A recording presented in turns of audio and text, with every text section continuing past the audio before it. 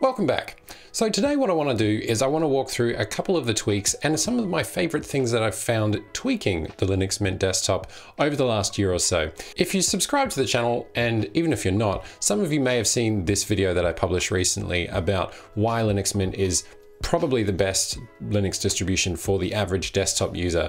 And over the last year or so, I've discovered some things that have really made this work for me personally. Maybe these will be helpful for you. So without further ado, let's get into it. Linux Mint already by default looks fairly decent, but there are a few small things that I've done to tweak the desktop to my liking. And I want to do this by way of recommending a few extensions in the Cinnamon desktop. I want to talk about a couple of tweaks that I make in terms of layout and appearance. I want to talk about a couple of apps that I've come across that smooths the experience out a little bit as well.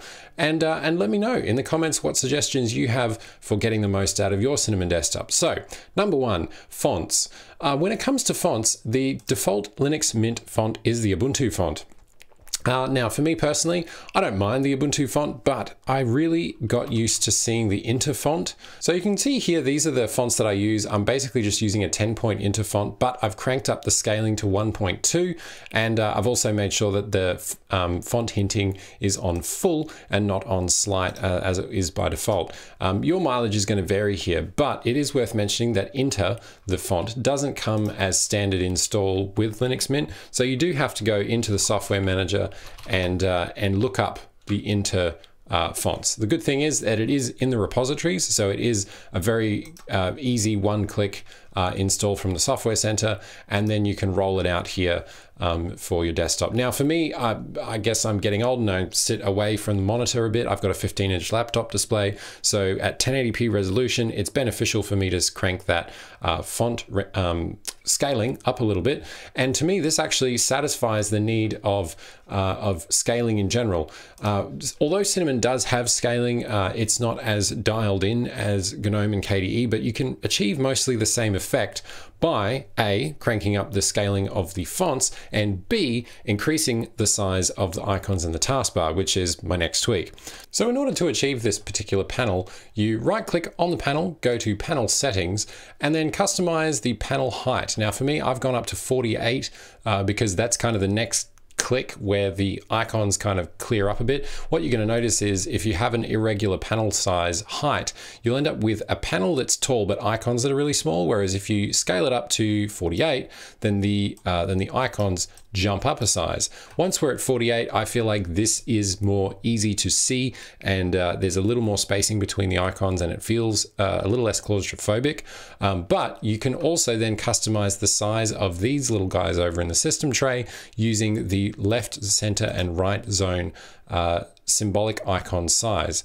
And again, you can scale those up or down depending on how big or small you want them. To me, this kind of solves a lot of the issues around between these two things, both the text font scaling and these like basic interface tweaks. It helps alleviate a little bit of the claustrophobia without having to go full display scaling. Now on my particular display, because it's only 1080p, I only get the difference between 100 and 200% scaling, and I don't get any other options there. Let me know if you, I'm fairly confident that if you have a higher pixel count display, you get more options here in terms of fractional scaling, but I also could be wrong with that. So if you've got a high resolution display, in the comments, let me know. The next one I wanted to talk about very quickly was transparency, because some of you might notice, and some of you did notice, that the taskbar by default here is transparent. This leads me to the extensions part of the video, where Cinnamon does have in their catalog quite a few little helpful extensions that you can download from within the system settings. You can see I've got a few enabled here by default. There's transparent panels. It is worth mentioning that there's another transparent panel mode here that's characterized as reloaded, and I think the only difference is that you can customize the color of the transparency, I think, whereas transparent panels just does what it says on the tin. When you maximize a window, it no longer makes it transparent, so you don't get a weird, unpredictable color of your taskbar. The other one that I like to add is G-Tile, which basically gives you options to use a more sophisticated tiling window manager with keyboard shortcuts like you see on the screen here. And this works in conjunction with, or not at the expense of, your usual drag to the corners of the window for quadrant tiling and full screen tiling that Cinnamon has had for some time. So for those times where you're really trying to get organized and have windows automatically snap to a particular grid layout, it is very, very helpful to be able to use this tiling window manager to create whatever kind of layout you want. Think of it like Windows 11's tiling layouts, but kind of on steroids. And many people in the Linux world appreciate and love the tiling window managers that are standalone and the ones that are built into things like Pop! OS's Cosmic Desktop. So it's just a fantastic, regularly updated extension that ranks very highly in the Cinnamon desktop extensions list. Finally, the Cinnamon dynamic wallpaper is one that was new to me with Cinnamon or with Linux Mint 21.1, I think. This is one that I've only recently become aware of, but it is a fantastic little tool that helps you create those kind of nice, superficial, but kind of nice dynamic wallpapers that change throughout the day. Not only does it help you configure your own set of images, it also understands the dynamic images that are standard for the Apple macOS wallpapers. So if you really like what Apple does with their dynamic wallpapers, you can actually go and get those same files, and this extension will understand those files and let you use it. But also, they also come with just a set of images that are all kind of this sort of fairly flat 2D artwork kind of style of different landscapes that you can use and configure for whatever time of the day that it might be. Some of you might recognize these from other OSs. I think I'm definitely seeing some of these from Mac OS and some of these other ones from just around the internet. But the fact that it comes bundled with a few ones to try it out is really nice. And you can obviously configure what time of day things switch and all of that good stuff. So that brings me to Nala. Nala is basically an updated or an upgraded version of apt that you can install, and it helps you install stuff from the command line with more feedback, with a more logical layout, and also just a prettier and cleaner way of installing stuff from the command line. So a simple sudo apt install Nala is all you need to do to be able to get this piece of goodness, and then you use it essentially like you would with apt. So if there's a particular package that you're looking to install, let's say I wanted to install, I don't know, Inkscape. So I would go sudo Nala install Inkscape. Give it your root password. And what you're going to notice here is instead of having black and white endless feed and scroll of texts, you can see we get a color-coded, nicely laid out layout of all of the packages that are going to change, the ones that are going to be removed or recommended to be removed.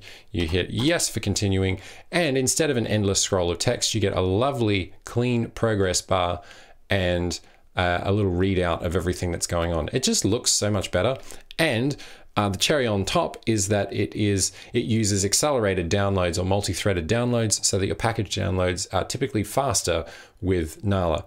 Now, what I should give a disclaimer here that it is possible, in theory, that you might have some discrepancies in package conflict resolution with Nala because it's not as robust as apt in theory. But in practice, and I've been using this for some time now, and I've seen other people recommend it and talk about it, I haven't come across that myself.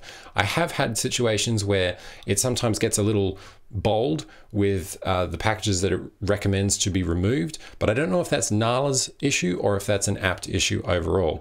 Most of the time, 9 times out of 10, if I'm installing something from the repositories, I'll do it through Nala. And if I'm wanting to install software that's on FlatHub, I will do it through the software manager because it seems to be the quickest way and prettiest way of getting things done.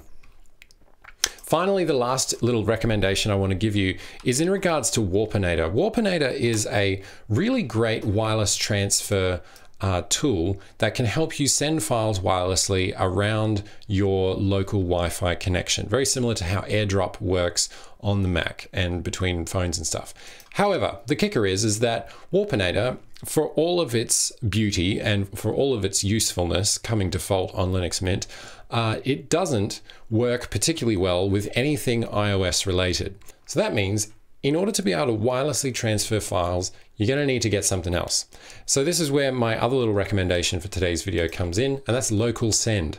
Local Send is a fantastic little tool that is multi-platform. You can literally get it on every platform there is, including Mac, Linux, Windows, Android, and iOS, and it works flawlessly on all of these platforms. I believe it's either written in Flutter or something very close to it, because it has really nice, smooth, mobile-first kind of animations, but it's been really solid. Like, I've used a lot of ad hoc, peer-to-peer, Wi-Fi, wireless exchange, file transfer tools over the years. This one takes the cake. And I don't know how long it's been around for, but my guess is not too long. But man, is it well loved by those who have found it. So can't recommend Local Send enough. Get it on all the devices that you own, and you will very quickly have the same level of user experience that people do in the Apple world. And I really feel like this helps round out the lack of ecosystem, or at least one simple problem of getting files between devices quickly and easily. So this is the default interface for Local Send, and basically there's either a receiving mode or a sending mode. If you want to send something, you can choose a file, folder, text, or just copy paste stuff, and it'll pick up whatever other device is on your network. So for example, I'll open up Local Send here on my iPhone, and you can see here that it brings up and it automatically code names them all, and you can set it up to have access pins and all that kind of thing, but by default it seems fairly simple and straightforward. You upload a file, hand them back and forth, and the wireless transfer speeds seem really good. And I think that'll about do us. Fedora 39 has just come out, so let me know if you want me to dig into that in a coming video. I don't really have too much to say about it at the moment, other than it's a GNOME release, and it is what it is. But let me know, is there something I should be checking out with Fedora 39? Thank you so much for watching. I'll see you in the next one.